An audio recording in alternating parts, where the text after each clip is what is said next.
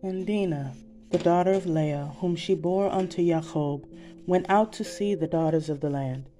And when Shechem, the son of Hamor the Hivite, prince of the country, saw her, he took her and lay with her and defiled her.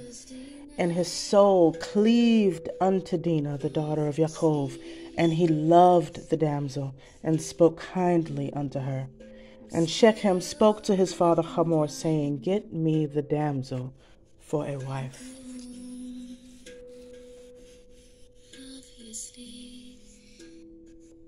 What is the nature of defilement? What is the nature of obsession? What is love that persists in the face of degradation? Is there redemption in stories of the most dangerous type of willful blindness and idolatry? Can violation be forgiven? Can rapture come from ravishment? Can honor be upheld when sacredness is stolen? Can the downtrodden and outnumbered be victorious, scorned by enemies? The story of Dinah in the Bible may at first seem like a triggering, sensitive topic, a subject of outrage even. However, upon closer examination, we can see a great love story within this often misinterpreted tale.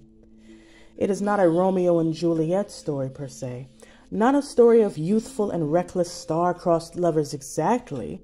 However, this story is a story of covenant, soul ties, family honor, filial piety, and propriety. Ultimately, it is a story of salvation and restoration, justice and recompense that manifests in strange and seemingly sordid ways. I personally relate to the story of Dinah in very specific ways, and the rich layers of meaning resonate with me deeply. Like many women, I have been violated and survived defilement and assault, which started with grooming from predators as a child. The planted seeds of perversion birthing soul ties and erecting demonic altars within my spirit from a young age, from which I had to be delivered by God's grace. Perversion projected upon me by adults from a young age was a deliberate theft of my innocence. That can plainly be seen. However, from these seeds of perversion grew the fruits of idolatry as I transitioned into a confused and embittered teenager, wounded by abandonment trauma as the adopted child who never knew her father, nor had brothers or kinsmen to protect or redeem me.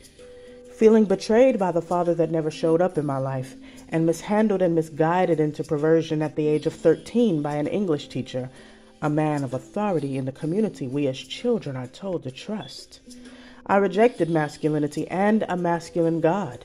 My vision of masculinity warped, which propelled me further into witchcraft and the occult, goddess worship and self-idolatry out of a wounded insecurity, a need for approval and validation that transformed into a need to be worshipped as I navigated my objectified and exploited femininity.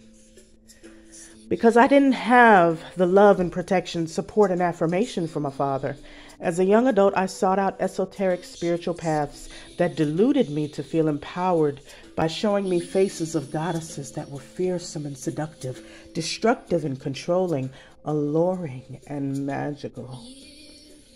Seeking the family I'd always felt estranged from as an orphan child, I found solace in sister circles and priesthood communities, worshiping goddesses from Celtic and Norse pantheons, Egyptian and Greek mythology, and invoking feminine entities from Hinduism, Candomblé, Kimbanda, and the Orisha of Lukumi and Ifa. The women who influenced me were endearingly complex. Witches and seductresses, sex workers and priestesses, birth workers and abortionists. And they seemed so lively, passionate, colorful, full of glittering rage and gleeful shamelessness, which at the time inspired and fascinated me.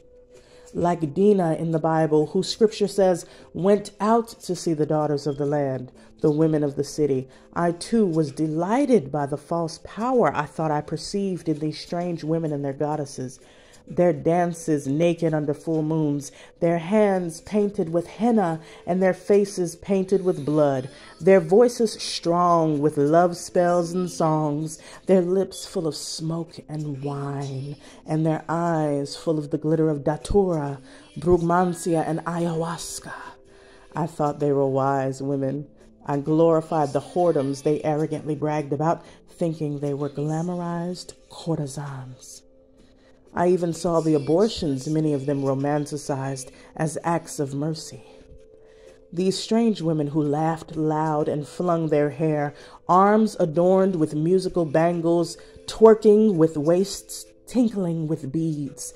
I, like Dinah, went out to see them, eyes wide in naivety, seeking sisterhood, and even seeking to reconcile my mother wounds from the rejection of my birth mother. Dinah, the daughter of Leah, went out with boldness. She did not stay behind in her tent, and hearing the celebration of the women of the city dancing and reveling, went to study their ways.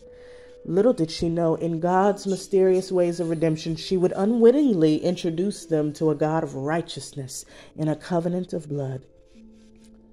The scripture and history say that when Dinah came with her mother to see the daughters of the Canaanites, the prince of the land named Shechem, the son of Hamor, saw her, and his soul longed for her.